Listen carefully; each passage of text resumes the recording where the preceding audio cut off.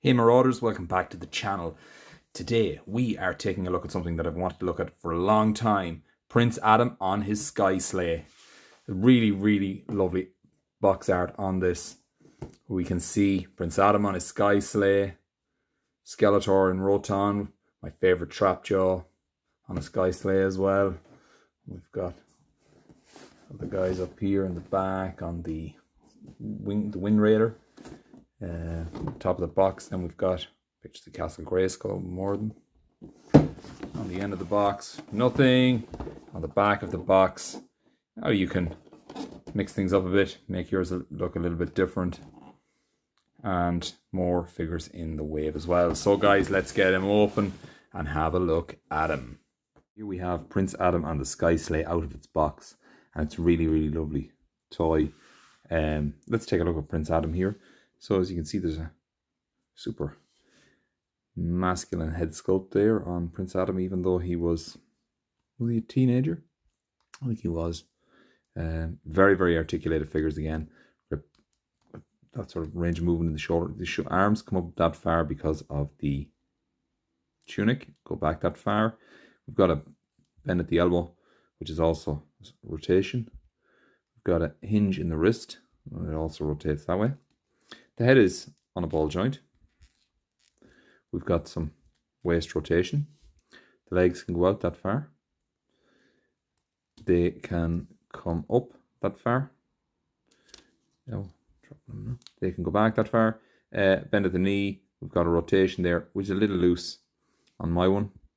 The foot is on a hinge. And also that foot is on a swivel as well. That is our Prince Adam. Now the only thing I'll say about Prince Adam is he does not come with a connection on his back to put the sword in. So he has no way of minding his very nice pink power sword. Some lovely sculpted detail on it there, just on the blade. Just the way we remember it. And he can hold his power sword aloft, I think. His hand's a bit strange. Oh dear. Wait, no. We'll go with this hand. Even though he always held it in his other hand. We'll put it in his... We'll put it in this hand. For him to say, I have the power.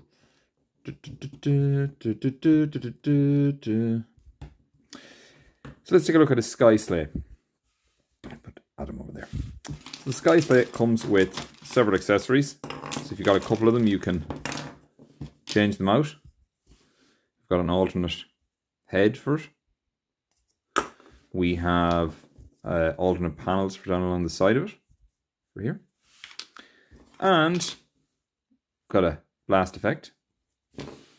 And we've got a flying stand, which on mine is like so loose, it's not even funny. But I think that after this review, I'm possibly going to glue this in position because it's not the sort of thing that I'm going to be moving around.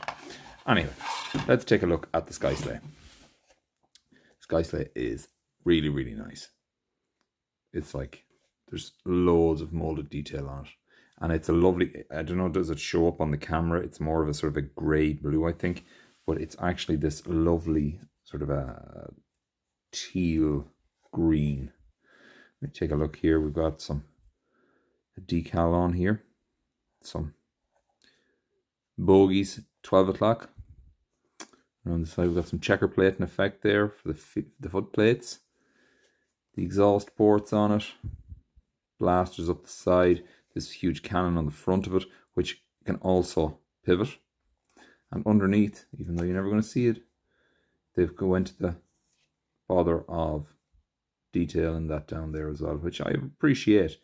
So if you want to make your sky sleigh a little bit different from one another, to change the head, you just take that, pull it off, get your new head, and it just pushes in.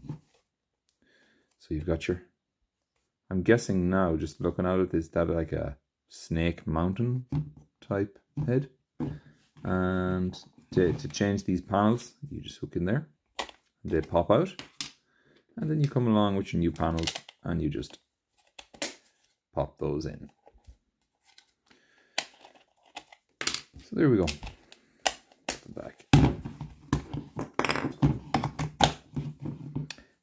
Blast effects wise, comes along and you just push it in there into the barrel of the gun. And there we go. Now for our size comparison.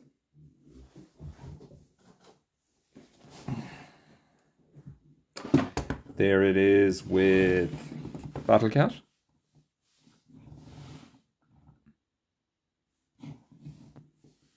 Okay. So we come along now and we will place the Sky Sleigh on the stand.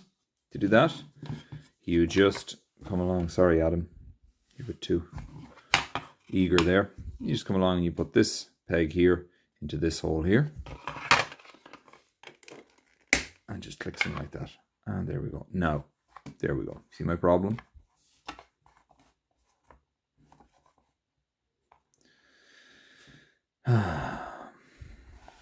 Seamless. Now, we're going to try and put Adam onto the Sky Sleigh. So we take the sword out of his hand.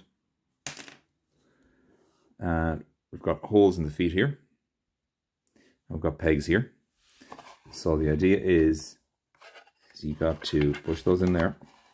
Now the only thing I will say about these is that unlike the originals that we had as kids, the plastic is a bit softer in these, so that's what happened to his hand. From holding this, the plastic has stretched slightly there.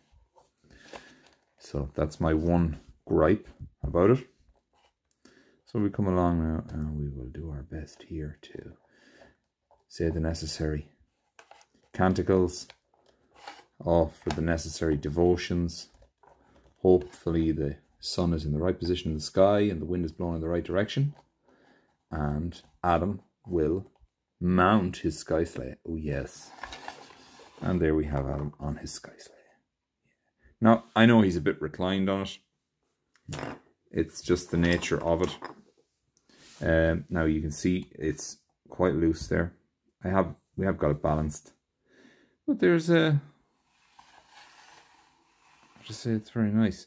I'll just bring Adam in. I'll just bring the He-Man figure in and just we'll look at him side by side with Prince Adam. But really nice to have on your shelf. It's nice to have the Adam figure there as well. For any of you Masters of the Universe fans, as I say, it would be nice to have some place to put the sword. But we'll just have to make do. Okay guys, if you liked the video, make sure you hit the subscribe button and see you in the next one. Thanks.